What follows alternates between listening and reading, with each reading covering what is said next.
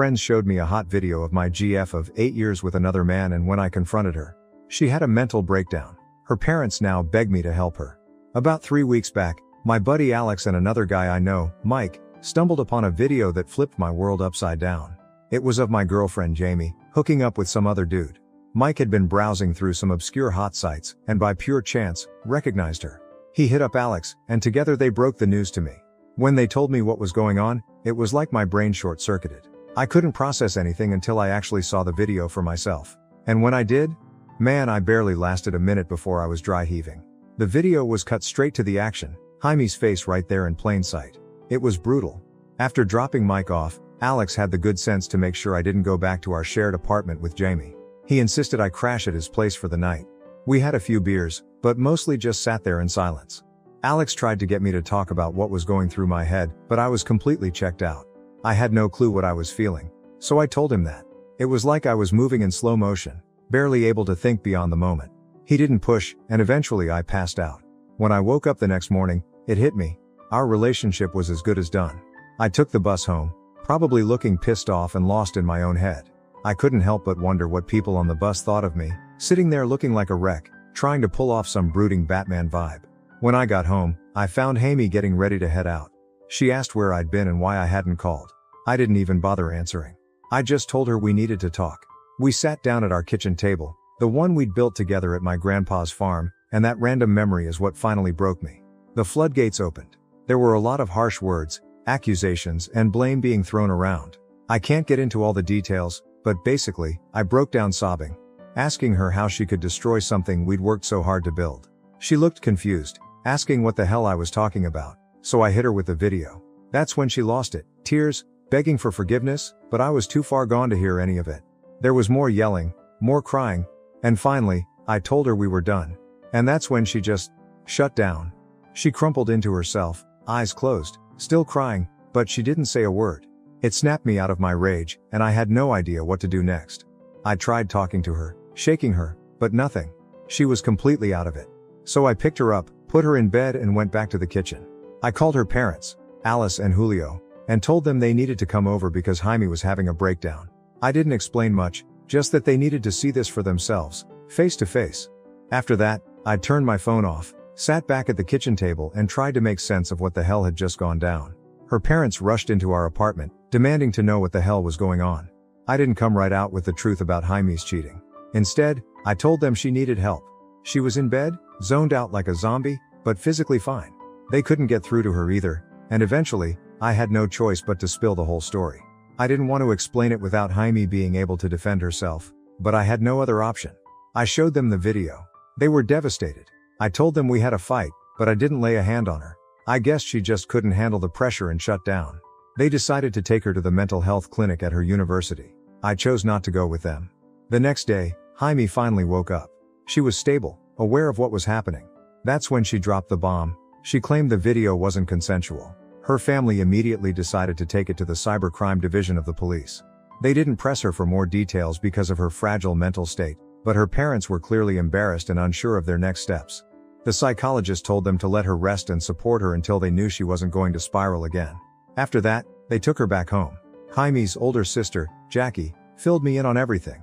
She tried playing peacemaker, asking if I was seriously going to call it quits on the relationship. I told her honestly, I didn't know if there was anything left to save. 2 days later, her parents asked me to come over for a talk. I agreed and went the next day.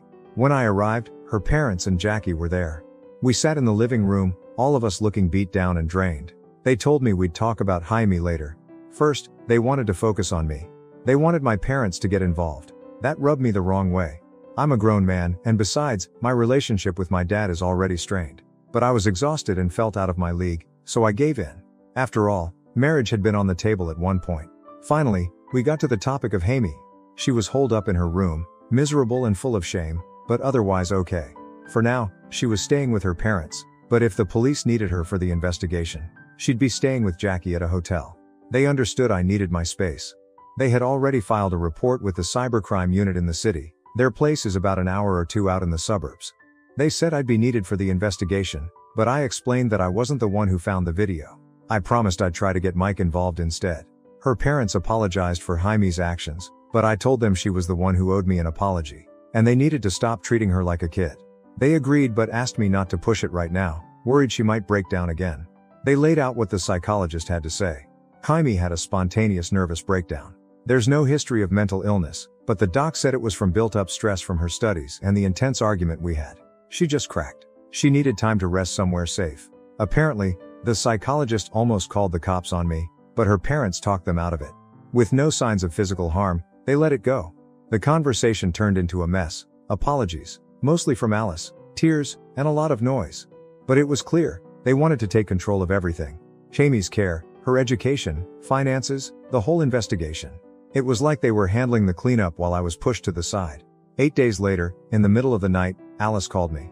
She was frantic, begging me to come over. Jaime had locked herself in the bathroom with a kitchen knife, screaming for me.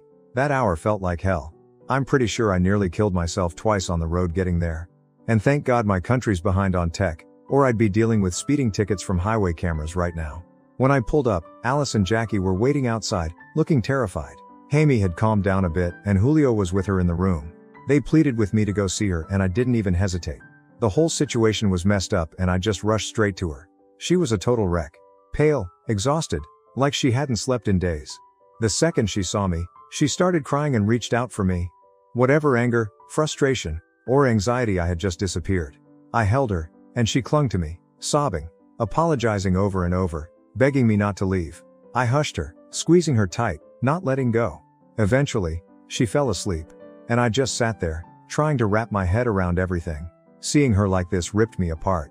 This wasn't where I thought we'd end up, not even close. I never imagined our future like this, especially not during Christmas. I felt like I was losing my best friend, the woman I thought I'd spend the rest of my life with. She's the one who pulled me out of my own depression when even my own family turned a blind eye. Hell, she's the one who taught me to keep journals, to write down what I'm going through just to process things. The cruel irony is that it's because of her that I can articulate the details of her affair and just how much it's tearing me apart. Jaime's not a monster.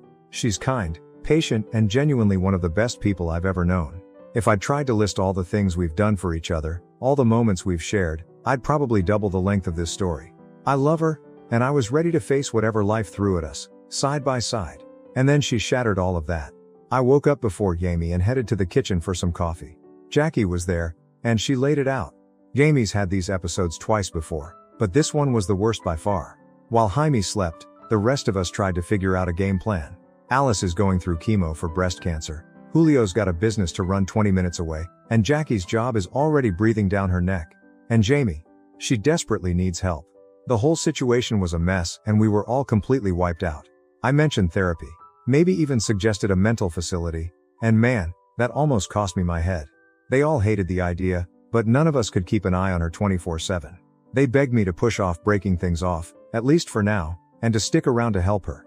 There was definitely some guilt tripping involved, but I could see they were at the end of their rope. And honestly, because I still cared about Jaime and respected her family, I gave in. That's where I made the wrong call. After I left, I reached out to Mike to talk about the investigation. He agreed to loop in the police. Then I called Alex and unloaded all the crap that was going on.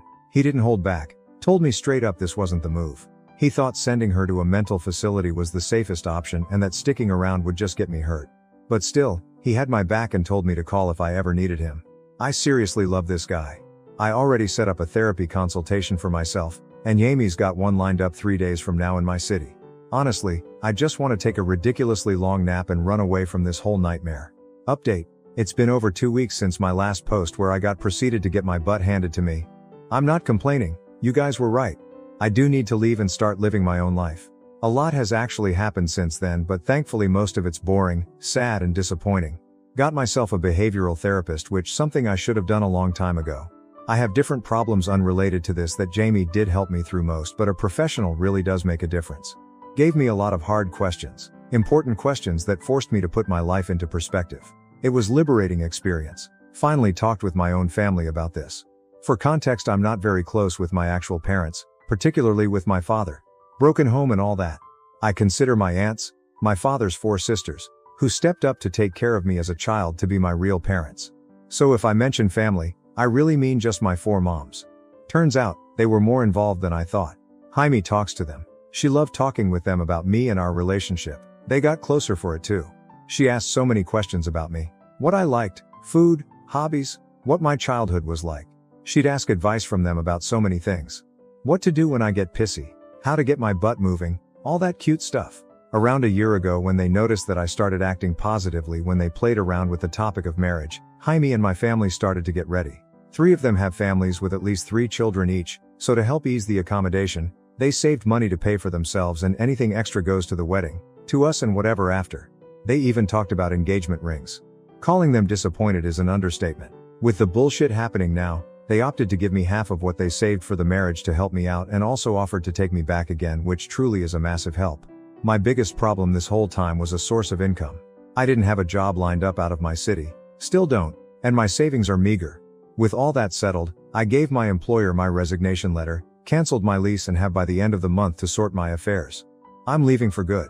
As for Jamie, I've gradually stepped out of whatever's been happening with her and around her. Talked with her family, or more like told them that I'm leaving. Gave them info about psychiatric hold and made them handle her appointments with her psychologist and whatever else she needs. It was a sad affair, really. I know it doesn't seem like it, especially with Alice and Julio making me stay and take care of Jaime, but this is a first time for all of us. They raised 4 great kids. Their relationships are great, and they even extended that to me even when they barely knew me. Jaime ducked up the worst, and this isn't something anyone can expect anyone else to handle with ease and grace. I mourned the loss of a potential family that I could have been proud to be with. For the POS who filmed her, I still haven't confronted her about it, but Mike and Jackie shared what she told the police and how the investigation's going. It was a Korean national she says she met on social media for a fling. She said they only ducked once, but that was immediately shot down. The video showed 2 different distinct rooms and got pressured to admit where it was in case they can get anything like CCTV, social media posts, logbooks, witnesses, etc. And that they did. 1 hotel still had recordings that day, 2 hotels with logbooks containing names and dates, and their DMs. She didn't mention rape, blackmail, or drugs in play, only mild intoxication, which was all obvious in the video apparently. Everything but the recording was consented. There were some possible routes to take in terms of damages, but when a lawyer got contacted, it was pretty much dead on the water. POS, being a Korean national currently in Korea, muddied the legal waters. They can do nothing else other than contact relevant Korean authorities, gather as much evidence and wait. But the lawyer wasn't confident anything might stick. As far as they know, they have no evidence that it was even POS who set up the cameras beyond that POS stayed the night before, and the cameras are obviously long since gone. There are far too many angles POS can play to delay or even win any lawsuit that reaches him. It will be most likely expensive, drawn out, and with very little chance of winning. So they gave up that route. POS is getting off scotch-free. Why'd Jaime do it? I don't know. Before, I didn't have the guts to ask her. Now it doesn't really matter. I'm not as exhausted as before, and my mind's been clearer. I'm leaving for good regardless of why she did it. I can just walk straight out with no explanation, or maybe leave a letter for her, thanking her for the wonderful time we spent together, the love we shared, and a final goodbye. I'm romantic like that. Still, I've decided to handle this with as much grace as I can.